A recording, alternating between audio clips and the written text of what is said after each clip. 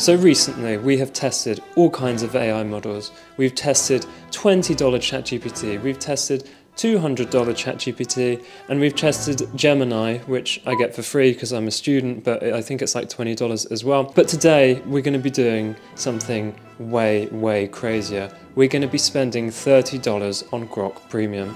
Now Grok Premium I thought was a joke because I don't know why anyone would justify paying a premium for something which seems to be worse in every single way, but apparently Elon can justify it. I mean, he did say that it was a super intelligent AI, so you know, if it is really super intelligent, I guess $30 a month is quite a reasonable amount to pay for it. It's the smartest AI in the world. Some of these things are just worth repeating. Like Grok 4 is PhD level in everything. But in any case, we're going to see whether it can answer PhD level maths problems. I want to just emphasize this point. With respect to academic questions, Grok 4 is better than PhD level in every subject. It can reason at superhuman levels. Now, unfortunately, I'm not going to be paying for it with Monopoly money. I'm going to be taking the L for you guys so that you can find out if Grok is actually any good, you know, the paid one. But I have been interested as to why XAI thinks that it's reasonable to charge more than ChatGPT, despite the fact that XAI have less compute capacity than OpenAI. And I think that most people would agree that they're sort of the underdog, at least in terms of the main companies that operate in the space, you know, Anthropic, Google, OpenAI,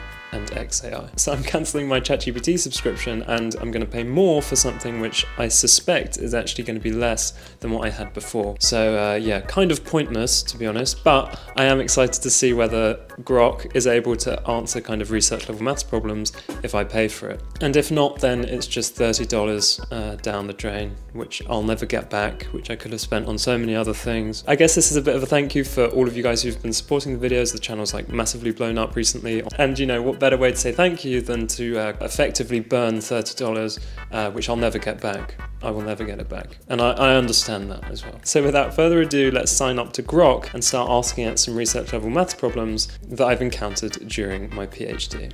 To check once and for all whether Elon is just a massive AI shill or whether he can actually live up to his claims about Grok. The smartest AI in the world is PhD level in everything. Better than PhD level in every subject. It can reason at superhuman levels. Okay, so we're gonna get it loaded, my laptop. Okay, so for all intents and purposes, this is a real-time run of how to lose $30 and get basically nothing back as fast as possible. So we're gonna go onto Grok, we're gonna look up Grok. Here we are. We're gonna unlock extended capabilities, Super Grok, incredibly super intelligent AI, increase access to Grok 4.1, extended memory, priority voice access. But anyway, let's get this. This is gonna hurt $30 a month. I don't suspect I'll be paying for 2 months or more. Let's go. Is that done?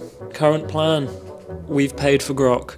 I have literally just paid for Grok. I've spent $30 on Grok.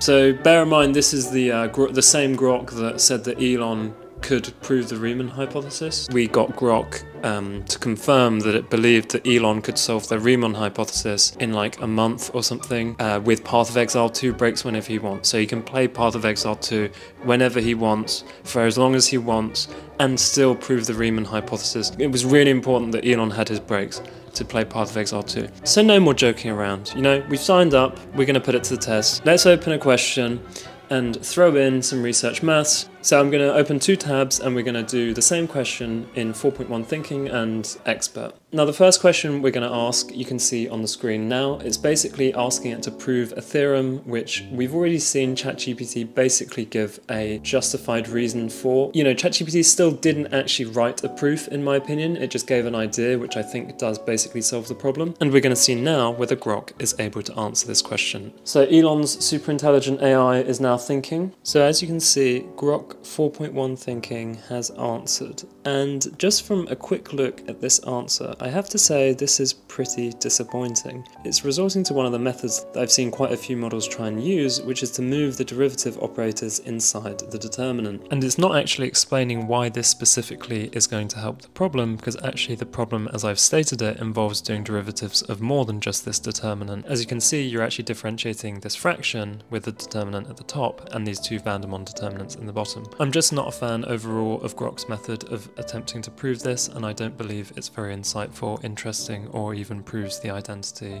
whatsoever. Unfortunately, the story was much the same with Grok's expert mode.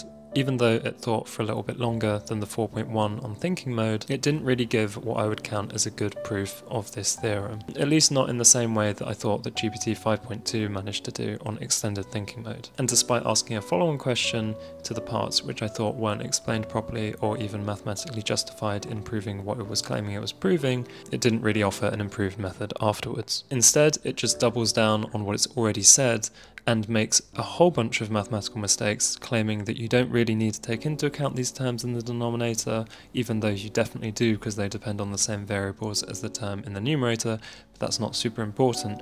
All that is important is that what it has said is completely useless. So this first question was pretty much a failure, so I decided to ask it a slightly more straightforward question that's easier to define. It's literally this one equation that you can see here, and it's another problem that we know that ChatGPT did manage to solve. To my surprise, it actually did manage to solve this problem, and interestingly, the way that it justified it afterwards, after subsequently prompting it, again to give more algebraic explanation, because Grok doesn't actually like to justify its answers, and sometimes it's hard to tell whether it actually understands what it's saying or whether it doesn't. At least in this case, it offered a completely different method to that which was justified by ChatGPT. So after all that, I've got to say, on the first question it was really disappointing, but on the second question it kind of came out and gave something pretty useful. It gave the same formula as ChatGPT, but I suppose it's kind of cool that it came up with a slightly different version of the same formula that ChatGPT gave.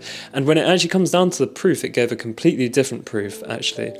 So ChatGPT did it mainly via Gauss's hypergeometric equation, whereas Grok seems to be doing it with an integral representation of the hypergeometric function. Of course, it is funny to laugh about the fact that Elon Musk did say that Grok was super intelligent, but, you know, credit where credit's due, XAI do seem to have made a pretty decent model. I definitely don't think that it's worth $30 a month. It should be $20 a month for sure, because it's very similar, much worse in one example, and maybe arguably slightly better, or at least different, which for me is still worth it, because it's kind of good to have two different points of view on the same problem. You guys have been so supportive leading up to this 10,000 subscribers milestone, and it's pretty crazy actually to see that happening. So I want to say a really massive thank you. I really appreciate all the comments, and a huge thanks to anyone who hyped the previous videos. You've literally made my channel into an actual channel now, so thank you very much. As always though, I hope you enjoyed the video and have a good one.